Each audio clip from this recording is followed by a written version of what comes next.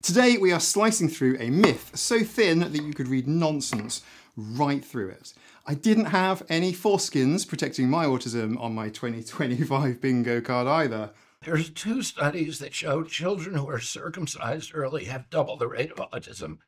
Says everybody's favourite Sith Lord, RFK Jr. Hey friends, I'm Mike, a late identified autistic adult, and today is another bad science debunking video. I'm going to fill out the claims that circumcision is linked to autism. I'm going to try not to cut myself again, but these claims, they practically just fall apart on their own. By now, everyone knows RFK Jr. made these claims in a White House televised television conference because he believes that Tylenol, which is a brand name for acetaminophen or paracetamol, causes autism, which it doesn't.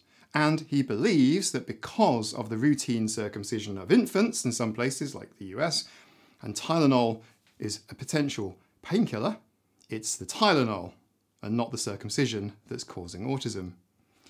Neither Tylenol nor circumcision cause autism, by the way, and we're going to get into it. But people hear science says and autism in the same paragraph, and panic inevitably ensues because in general, and I am speaking very widely here, most people have much less of a clue about autism than they do about finding their way out of a proverbial paper bag with a compass, a flashlight, and a room full of autistics and ADHDers telling them the way out of the bag. RFK Jr. has, to his credit, actually cited some of his autism, circumcision, and Tylenol sources on this one, and I've read them. And they certainly don't show what he thinks that they do. One of them isn't even about Tylenol. But let's get into it. What is autism? Sorry, I'm repeating myself for everyone in the back right now, but autism is a neurotype. Autism is not a mental illness. Autism is not a disease, and there is not an epidemic.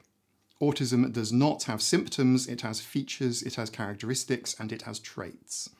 Autism is a disability, and no matter where you go for an autism assessment, disability is still one of the mandatory factors for an autism diagnosis. Self-identification is valid, and I am proud to say that the autism community is generally very accepting and non-judgmental towards those who self-identify as autistic for what can be very many reasons, including barriers to diagnosis and support, not having access to diagnosticians, or the thousands of dollars it costs for an assessment. Autistic people, like all disabled people, need support and understanding. You know, none of this is this positive, but all of it is stuff that we should be paying attention to. Not this.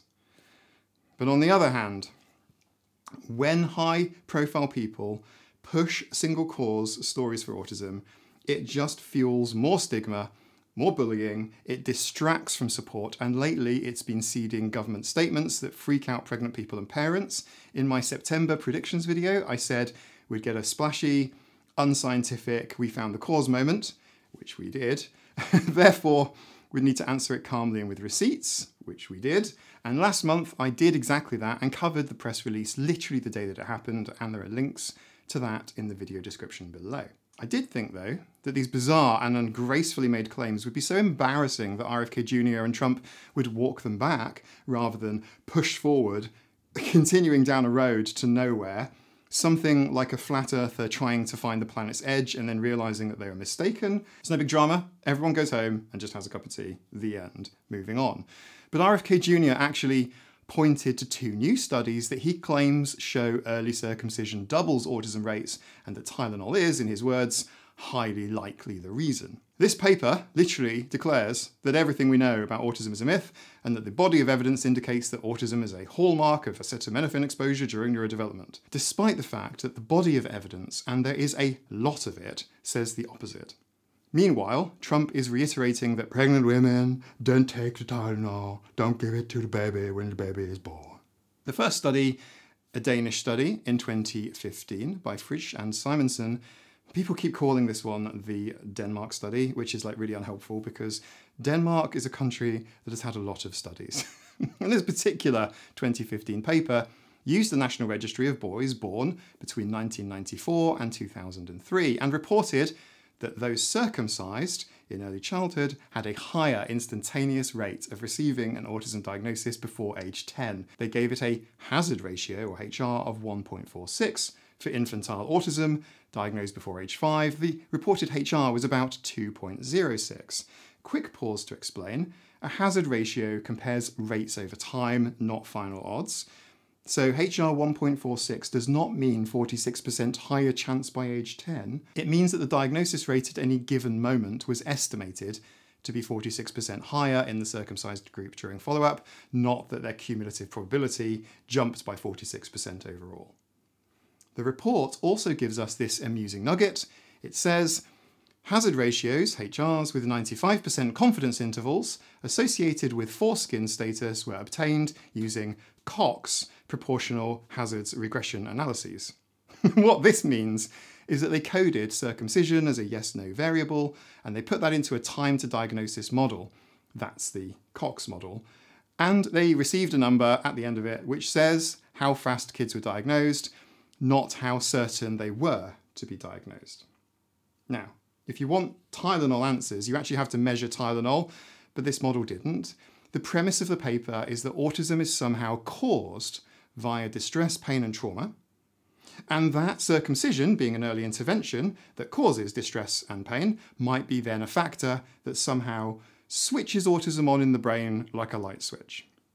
The issue is that there is no evidence whatsoever that distress, pain and trauma cause autism. It is a lifelong neurodevelopmental condition. There's not even a plausible mechanistic connection between one, pain causing the other, autism. Their other methods were also really strange. They might have looked at nearly 350,000 boys' records in total, but the only signal that appears is in boys aged under 5 and not older children. And the total number of autism cases recorded, 57. That's literally a drop in the ocean, or about the same as my cat's 3 AM zoomies causing an actual earthquake. A tiny sample, no mechanism linking cats to earthquakes, and against all alternative plausible explanations, the entire field of geology and all the evidence to the contrary. That's how this reads.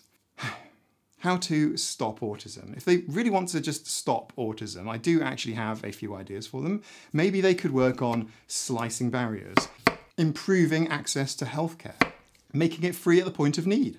Maybe they could mandate flexible working, make for quieter third spaces, add autism training to the medical school syllabuses. I was surprised that medical school syllabuses don't actually have autism training at all. How about training on autism for those doctors who graduate medical school and go on to train as psychiatrists? They get no specific or mandatory autism training, and they should. How about enforcing consent and preventing compliance-based ABA practices with perhaps a governmentally registered inspection body? A cafe will get independent health inspections so you don't get sick, but someone working on modifying your child's behaviour for 40 hours a week does not. I could go on and on and on, and maybe I will at some point. Wild ideas, right? Let's look at the second study. That is an ecological paper from 2013 by Bauer and Kriebel, and it looked at national circumcision rates as a proxy for acetaminophen use. Now, this was on the assumption that every circumcised infant is given Tylenol, acetaminophen, paracetamol, at the time, and that's a pretty big assumption that we'll touch on later. The authors themselves said that it was simply a hypothesis-generating exercise. It's a proxy of a proxy. They were just chucking it out there. They're using a proxy of a proxy. But what they found, though, using that proxy of a proxy, was that there was a correlation between prenatal acetaminophen use and autism, and they saw similar correlations between circumcision rates and autism in boys. They'd probably have seen similar correlation rates between the decreasing number of pirates and the increasing rate of autism diagnoses. I mean, these results are just purely observational. They are not linked. They can't say that one causes the other.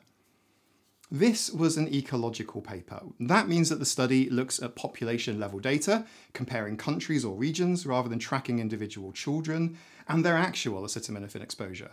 That's what I mean by a proxy of a proxy. The problem is that when you only have group averages, you can't know whether the individual boys who developed autism in their minds were the same ones who actually received Tylenol after circumcision. Maybe circumcised boys in one country got ibuprofen instead.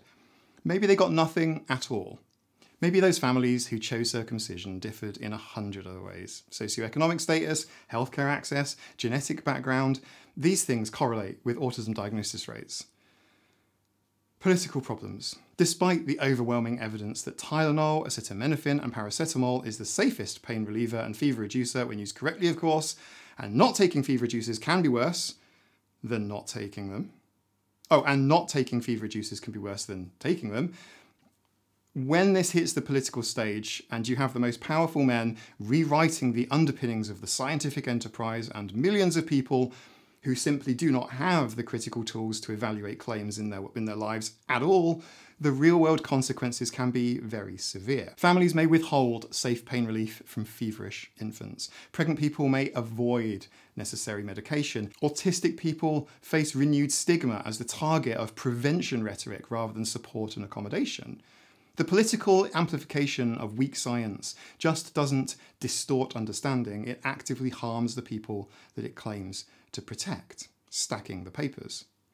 If you stack a small age-restricted signal, that's the Denmark 2015 study, and you stack that on top of a proxy-based ecological paper from 2013, the proxy of a proxy, you get, interesting, somebody should test that properly. You get a jacking off fallacy, just asking questions. But you do not get policy or cabinet level certainty and broadcasting that this is the likely cause. That is just scientifically indefensible. But wait, there's more. In a follow-up post on X, RFK Jr. said that the media misrepresented him, and he linked a news source, the Patel Preprint from August 2025, and claimed that it validates that circumcision's autism signal is best explained by Tylenol, citing the Danish study as the most compelling standalone evidence and elevating an oxidative stress mechanism. The preprint itself states that the body of evidence indicates that autism is a hallmark of acetaminophen exposure, and it labels the mainstream multifactorial model of autism a myth. Biostatistician Professor Jeffrey S. Morris responded on X in a detailed critique, those are the screenshots that you're seeing now, saying that this wasn't a neutral systematic review, but a narrative review with a pre-committed lens. It presumes that acetaminophen as the primary driver via oxidative stress, and then scores studies, whether they're helpful, futile, or harmful, largely based on agreement with that hypothesis, rather than transparent quality criteria. Where have we seen that type of scoring before? Oh yes, previous video description. He flags the preprint's framing as explicitly biased and mechanistically thin, exactly the opposite of gold standard evidence that one would need for any sort of sweeping big claims. If your systematic review starts by calling multifactorial autism a myth, then that's like starting a cooking show by declaring that bread is a hallucination. You can still make toast, but something is going to be a bit off. Scientific American highlighted that Kennedy leaned on truly appalling evidence and that the Danish study we talked about earlier lacked Tylenol data and causal mechanism. PBS NewsHour laid out why equating circumcision to Tylenol to autism is unsound and why the evidence is insufficient. And if neuroperversity man were here, he would say, if evidence were erectile tissue, this briefing would flop harder than a deflated balloon animal. And that preprint calls multifactorial autism a myth? That's like yelling flat earth while humping a globe. But he's not here, so we don't have to worry about him. The Israel contradiction and other reality treks. If circumcision were a major driver of autism, countries with near universal infant circumcision should have sky-high autism rates. But Israel, where ritual circumcision is the norm, reports lower autism prevalence estimates than the US does. This doesn't prove anything by itself, by the way, and I'm not proposing it as evidence for any particular point, except to say that it contradicts the very, very simple narrative of circumcision equals autism. Bonus reality check, a peer-reviewed critique titled Circumcision Pain Unlikely to Cause Autism took aim at over-interpreting pain-autism links and underscored confounding and tiny event counts. The authors specifically note the Danish study's limitations and the small number of circumcised and to ASD cases, 57.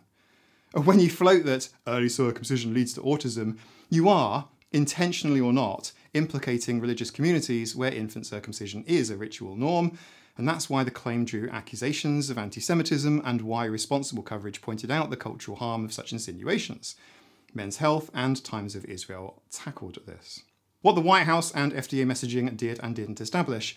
The current administration posted an article which it rather perversely titled, Fact. Yeah, right.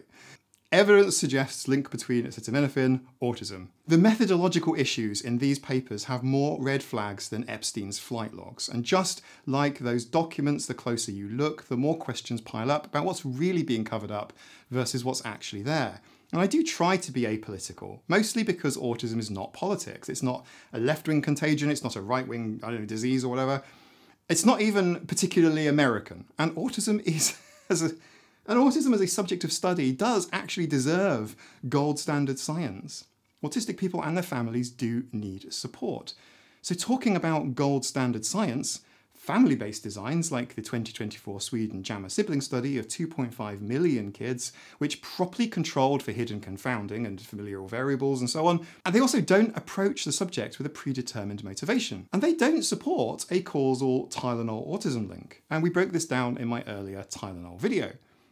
Recent reviews acknowledge associations in some observational data, usually where someone has a bias and they've got something they're out to prove, right? But also emphasize this bias and confounding by indicators, and when stronger designs are used, the signal that they find often fades away to nothingness. A hot take of mine this now, but I'm beginning to believe that some of those people publishing papers are not intending on doing good science. It needs to be poor. It needs to be dirt quality, not gold standard, because once they introduce controls and neutralizing of those hidden confounders and limitations, their headlines just slip away never to be seen. A bit like those Epstein papers. Even the Patel preprint, beyond its framing issues, doesn't supply new human mechanistic data that would resolve causation. It leans heavily on just narrative and animal models while declaring, simply declaring multifactorial model a myth. Science isn't just about declaring things, therefore they're true. Science isn't about simply declaring by fiat. Just declaring. This has been revealed to me in a dream that you should subscribe to this channel. Like the video and share it. What actually causes autism? Autism is a polygenic and multifactorial neurodevelopmental condition. Lots and lots of genes of small effect plus complex developmental biology. It runs in families. In other words, predominantly autistic traits, autistic characteristics, and autistic features are highly and predominantly heritable. Big teams are trying to map out different subtypes and trajectories and all of this. In fact, if the Denmark paper I mentioned earlier, which is just riddled with methodological flaws, actually controlled for those problems, I think it's quite likely that they've ended up adding to the body of knowledge that there is no link between vaccinations and autism. There is no link between Tylenol and autism. And autism is a neurodevelopmental condition, a lifelong condition. And that, I don't think, is what they want to find. Suspicious. If you'd like more bad science, there is a link to the bad science playlist in the description below, which is worth a look, especially over the last year, because there's been quite a lot of it. The video on screen now is the one that you should see next, which isn't quite bad science, but it's about 4 new autism subtypes and doesn't mean what large YouTubers and media outlets have been claiming that it does. My last exclusive video on Patreon was a detailed response to Hank Green's own Tylenol video, so if you're supporting my channel on Patreon, do take a watch of that. And if not, give the link a click because there are loads of benefits. There's even some free stuff on my Patreon. We've got extra videos, my notes, my mind maps, and the lovely neurofirming 24/7 scratching post Discord community, and weekly live streams both on YouTube and in the Discord after parties. So there's a lot going on this channel. Love you to be part of it. Take care now, and I'll see you later. Bye.